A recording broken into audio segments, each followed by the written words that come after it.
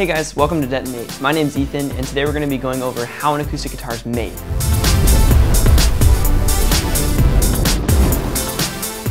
Alright, so first thing first, this is a Taylor 914 CE, super awesome guitar. It's got a solid spruce top with Indian rosewood back and sides and an ebony fretboard, and sounds fantastic. First thing first, we're going to start from the headstock down to the guitar, and we're going to start right now with the headstock. So we have the tuning machines, the tuning keys, and we also have the truss rod and the truss rod cover. Alright, so starting with the tuning machines, with the tuning machine, it kind of goes hand in hand with the tuning key itself, and every time you loosen the tuning key, it actually moves the eyelet on the tuning machine itself. And the tuning machine actually, it's going to rotate, and it's going to loosen the string, loosening the pitch. And then you're going to rotate it the other way, it's going to actually tighten the pitch itself.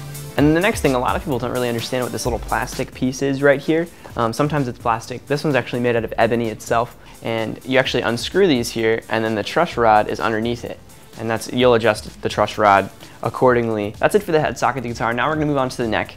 And with the neck, we have just a few different things. We have the nut, we have the frets, we have the fretboard, we have the fret markers, and we also have the truss rod.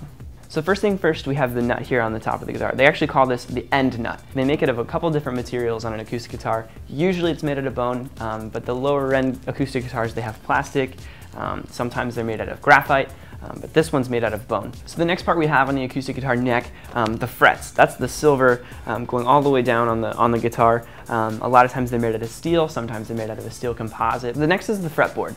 This one's actually made of a really nice piece of ebony. A lot of times it's usually rosewood or it's ebony. Usually the higher end guitar, since it's a little bit smoother on your fingers, people prefer to have ebony. Moving right along to the fret markers. The fret markers, or inlays, some people like to call it. And what they do is they kind of, they don't leave you hanging, they kind of let you know where you're at on the guitar. On this guitar, and most guitars, usually on the 3rd fret you see the first dot, or the inlay, and then 2 frets after that you see the next dot, all the way up until you get to the 12th. Then it goes down to, and you have 9, you're on the 9. And lastly, on the neck of the guitar, we have the truss rod. And the truss rod is a very, very important piece to making sure that this guitar actually stays in tune. In some acoustic guitars, there's so much tension between the strings that you actually have to adjust 2 different truss rods. There's about 50 to 60 pounds of pressure between here and here, and with the truss rod, it kind of like compensates that, and it combats that. So that's it for the neck, and now we're going to move on to the body of the guitar. The body of the guitar is the most important part on the acoustic guitar. That's where you get all of your resonance, you get all your sound, essentially. This guitar actually has electronics in it, so you can plug it into a PA system, or you can play it out at a gig or something. You also have the bridge, you have the saddle, you have the bridge pins, and you also have the top and the back and sides, which make up a really big part. So first we have the electronics on the guitar.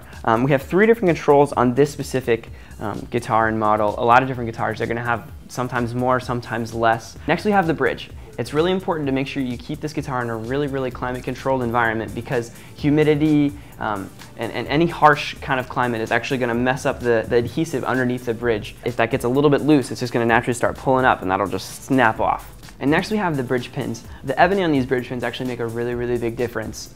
Personally, I think it sounds a little bit warmer. Lastly, and it's definitely one of the most important parts, if not the most important part of your guitar, are what the woods are made of, from the top, back, and sides. This guitar is super, super awesome, and it actually has solid Indian rosewood back and sides with a solid spruce top. Higher end guitars, actually, they have higher end wood, definitely for sure. The Indian rosewood back and sides is very sought after. And then some of the lower end guitars, they use kind of a ply, and they're just lesser quality. That's it for this video. I hope you guys have a clear understanding on how an acoustic guitar is built. If you guys have any questions or concerns, please feel free to comment below. Be sure to subscribe, and we'll see you guys next time.